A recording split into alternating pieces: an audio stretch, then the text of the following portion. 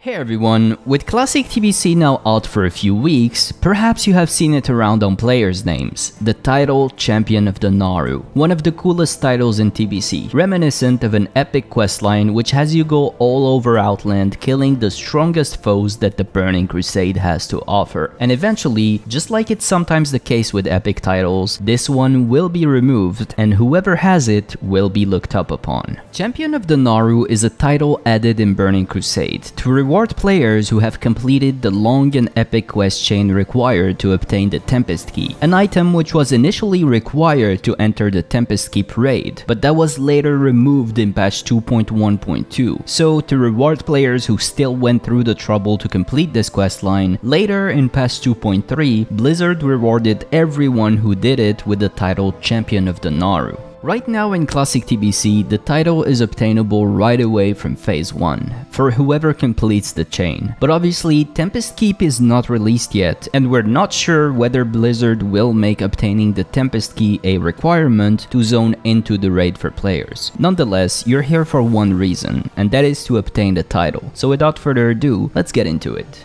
This chain comes in two major parts. The first part is mostly soloable and takes place in Shadowmoon Valley. The second part requires you to clear multiple heroic dungeons and all the raids available in Phase 1. That is Karazhan, Gruul, and Mektheridon. Let's start with the first part. In the fell burning roads of Shadowmoon Valley lies two small garrisons, Shadowmoon Village and Wildhammer Stronghold. This is where your journey to obtain the title Champion of the Naaru begins. Speak with either Earthmender Sulphurus or Earthmender Splinthoof, depending on your faction, to take the quest The Hand of Gul'dan. Either NPCs will send you to Earthmender Torlock near the Hand of Gul'dan volcano. This is where you turn in the first quest. Earthmender Torlock will have you do a few quests to capture an elemental of every type. There's 3 quests to do, each asking you to capture a different type of elemental. And once you do that, an RP event will start where Torlock and his companion will speak to the elementals, offering them vengeance from their master, Cyruk. You can then proceed with picking the next quest, Oranok Tornheart. This will send you to the Orc Oranok Tornheart up north near the Coilscar Cistern entrance, who might be the only person in the world who knows how to summon the elemental lord Cyruk. But obviously, Oranok refuses to speak until you help him with some personal matters. What follows is a couple of pick X item and kill X amount of mobs quests. The quests are called I Was a Lot of Things and A Lesson Learned. Both are quite easy and take place in the fields up north, so we won't waste too much time with them here.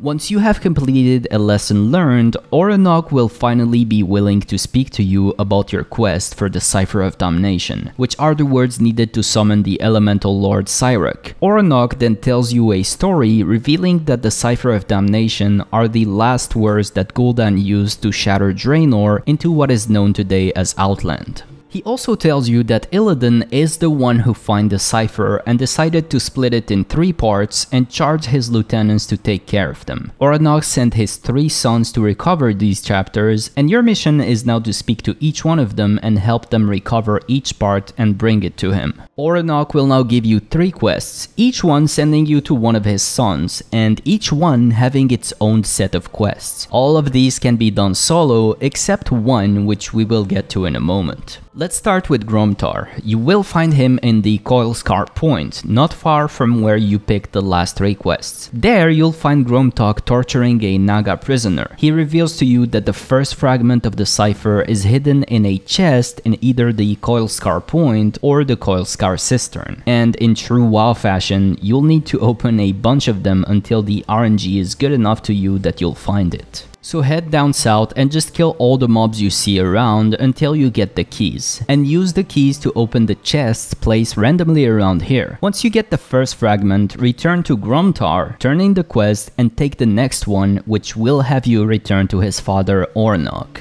But before you go back to Oranok, let's first get the last 2 remaining fragments. Go to the Eladari Point, southwest of Shadowmoon Valley, on top of the Wildhammer Stronghold. There you will find Artor's dead body hanging in the air surrounded by demons. Interact with him and get the quest Demonic Crystal Prison. This will have you kill Pain Mistress Gabrisa north of here to get the crystalline key from her. Return to Artor's corpse, turn in the quest, and his spirit will appear before you. He will charge you with completing the quest that he failed to accomplish himself, and he will give you the next quest, Longthorn Longbow of the Tornheart, which is his longbow that a demon stole from him. Again, in true WoW fashion, you will have to kill a bunch of mobs until they randomly drop the longbow. Return it to him and take the next quest, Cipher of Damnation, Artor's Charge. You will then have to travel south accompanied by Artor until a demon called Venetus the Many appears. Kill Venetus and loot him to recover the second part of the Cipher of Damnation. Go back to the middle of the demon town and speak with the spirit of Artor again. He will then ask you to take the fragment to his father. But before that, we must finish the last part of this quest,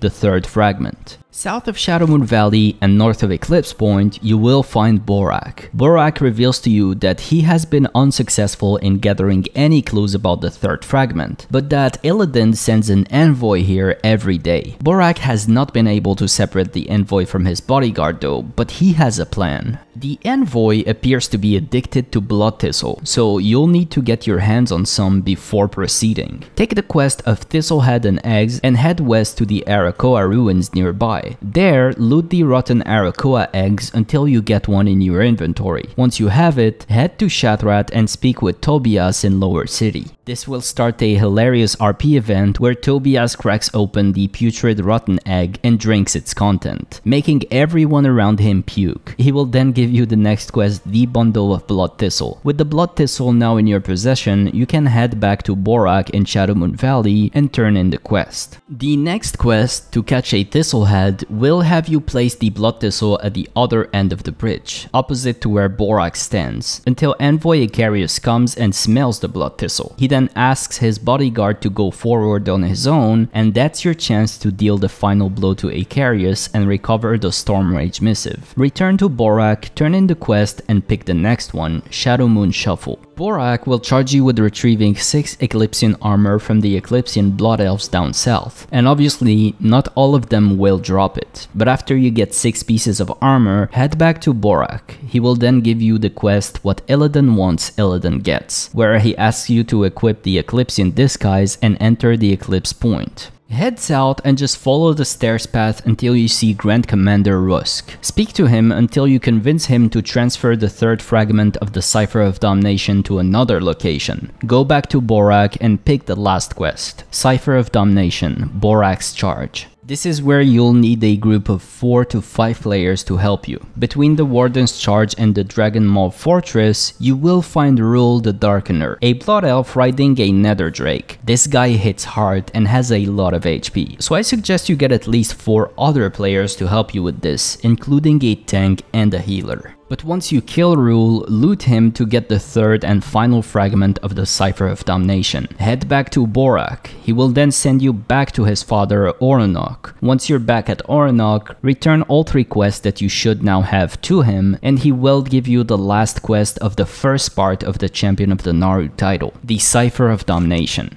Remember why we got the Cipher of Damnation? To summon Cyrek the Fire Lord. Again, here you will need a group of 5 players, so head back to the Altar of Damnation at the base of the Hand of Gul'dan volcano and click the Cipher of Damnation. This will summon a giant fell fire elemental and an RP event will start. Speak with Oronok when you're ready, and with the help of 4 other players, take down Cyrek. Once you succeeded, speak with Earthmender Tornok to turn in the quest. This ends the first part of the Champion of the Naaru questline. The second part is more straightforward, but will have you do tougher challenges, like clearing heroic dungeons and raids like Metherdon's Lair and Karazhan. To start the second questline for the Champion of the Naaru, the Trials of the Naaru, you must head to Shatrat and speak with Khadgar. He will give you the quest The Tempest Key, which you can turn into Adal just nearby. This will unlock 3 Trials of the Naaru quests, Mercy, Strength, and Tenacity. Grab all of them and let's talk about what you'll need to do from easiest to hardest. First, Trial of the Naaru Strength requires you to clear Steam Vaults and Shadow Labs in Heroic. Just do a full run and loot the bosses at the end to complete this quest. Easy enough. Although remember that Heroic dungeons are no joke to complete, especially early on in the expansion, and you will need to be revered with both the Cenarian Expedition and Lower City to access both of those dungeons in Heroic. Next, Trial of the Naaru Mercy has you save 3 prisoners from Heroic Shattered Halls by reaching the last boss fast enough before he executes them. Basically, after you kill the first boss, Grand Warlock Netherrusk, you will have 55 minutes to clear the rest of the instance and kill Kargat Bladefist. It should be easy enough, but if you keep wiping and fail this quest, you'll have to try again the next day, as Heroic dungeons only reset every day. Next, Trial of the Naaru Tenacity requires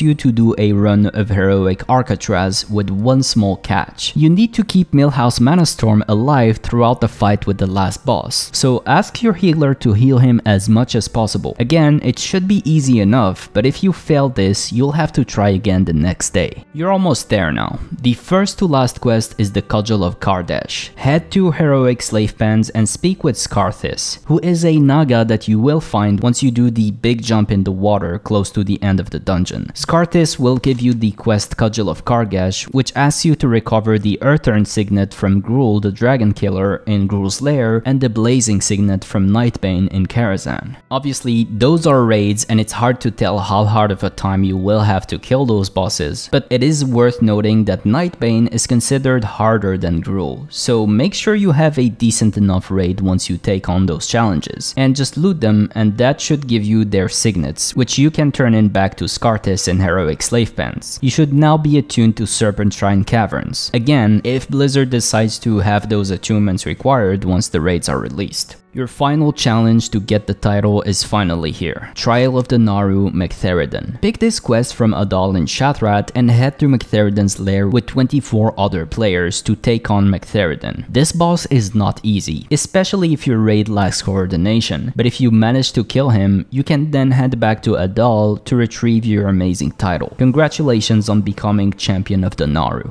And that's it. As I said, this quest is an amazing and epic forgotten questline, which is available right away in Classic TBC. If you haven't already, I would recommend doing the initial quests. That way, if you incidentally get invited to a Gruul, Mag or Kara raid, you'll be able to get these done and receive the epic title, which will be removed once Wrath of the Lich King is released. With that, this marks the end of this video. I had a lot of fun making it. Let me know in the comments if you guys plan on doing this quest. And if you're already in the process of doing it, let us know in the comments which part you're on. As always, if you enjoyed this video, give it a like and subscribe to the Classic WoW Curios channel for more content like this. I will see you guys in the next one very soon. Bye for now.